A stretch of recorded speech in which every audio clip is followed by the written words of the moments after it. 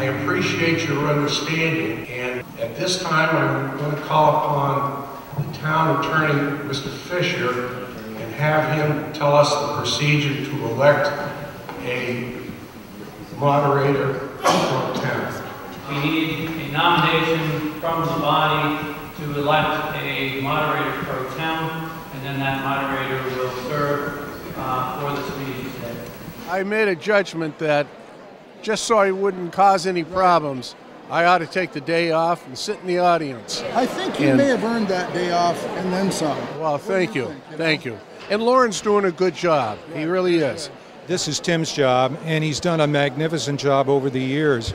I'm just stepping in and pinch hitting, that's it. How do you think the meeting's going so far? I think it is a tremendous opportunity to get an interaction amongst the community and to try to understand what the issues are that are driving the community and that are concerns.